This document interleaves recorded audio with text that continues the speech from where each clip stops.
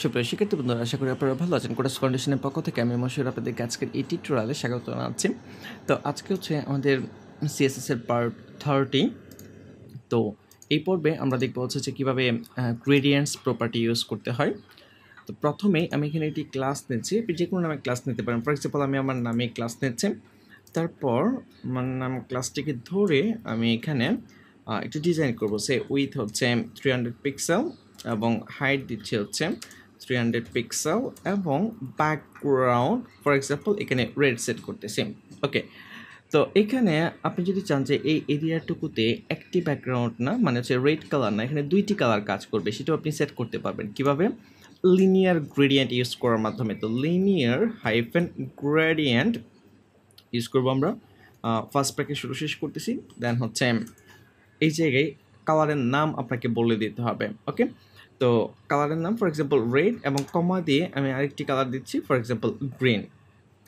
ওকে, তো এখানে দেখতেই পাচ্ছেন যে আপনি রেড থেকে স্টার্ট হয়ে গ্রিন পর্যন্ত উপরের দিকে রেড কাজ করতেছে এবং নিচের দিকে গ্রিন কাজ করতেছেন। ওকে, তো এখানে আপনি একাধিক কালার ইউজ করতে পারেন। একাধিক বলতে মানে দুইয়ের অধিক কালারও আপনি ইউজ করতে পারবেন। সে মনে করেন যে আমি দিচ্ছি ইয়েলো, তো দেখতে পাচ্ছেন এখানে তিনটি কালার কিন্তু এখন কাজ করতেছেন।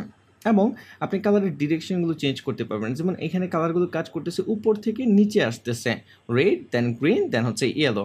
তো আমরা যদি চাই যেমন এইরকম যে বাম দিক থেকে ডান দিকে যাবে, সেটাও আমরা করতে পারি। কিভাবে? এখানে লিখে দিতে পারি টু রাইট। দেখতে পাচ্ছেন এখন কিন্তু বাম দিক থেকে রেড গ্রিন দেন হচ্ছে ইয়েলো, বাম দিক থেকে ডান দিকে যে কিন্তু শেষ হয়ে গিয়েছে।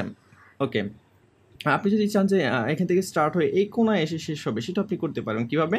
Two right bottom BOTT OM। দেখতে পাচ্ছেন যে একদম কোনার দিকে কিন্তু চলে আসছে। যাই হোক, আমি এতটুকু বাদ দিয়ে দিচ্ছি।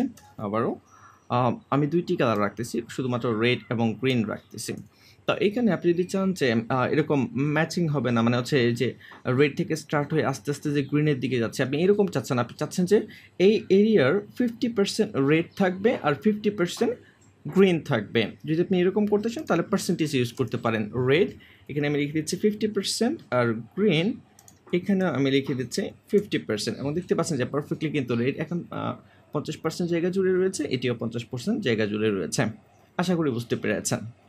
ওকে, তো আমি পার্সেন্টেজ এখন বাদ দিয়ে দিচ্ছে, বা দুইটি কালারও বাদ দিয়ে দিচ্ছে।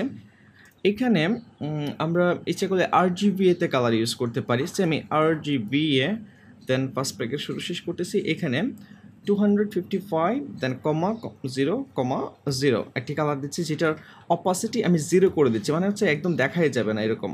তো এখানে আবার কমা দিচ্ছি, কমা দিয়ে RGBA আমি সেম কালারটা ইউজ করব, বাট অপাসিটি 1 করে দেব। 0,0 হচ্ছে 1, সরি 1।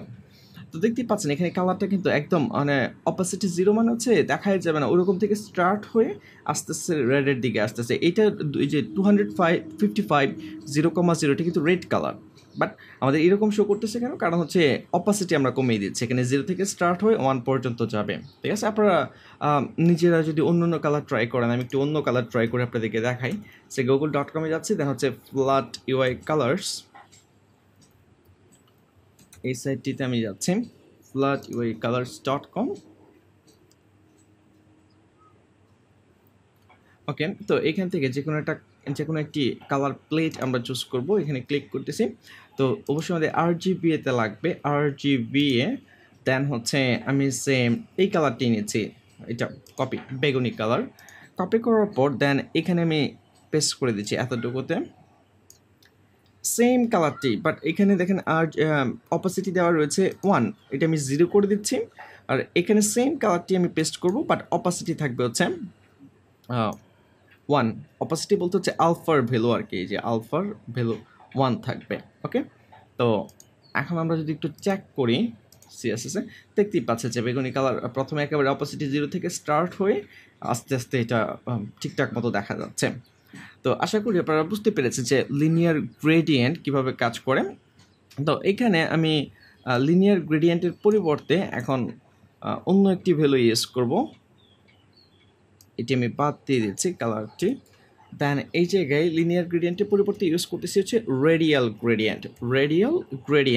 এখানে আমি দুইটি কালার ইউজ করতেছি, সে রেড কমা দিয়ে হচ্ছে ইয়েলো। ওকে, দেখতেই পাচ্ছেন যে রেড এবং ইয়েলো চলে আসছে। তো এখানে কালারগুলো কাজ করতেছে মাঝখান থেকে, দেখতেই পাচ্ছেন যে মাঝখানে কাজ করতেছে রেড এবং চারপাশে কাজ করতেছে হচ্ছে ইয়েলো। ওকে, তো কমা দিয়ে আপনি যদি আরেকটি কালার নিয়ে আসতেছেন সেই গ্রিন, এই যে আবারও কিন্তু গ্রিন কাজ করতেছে।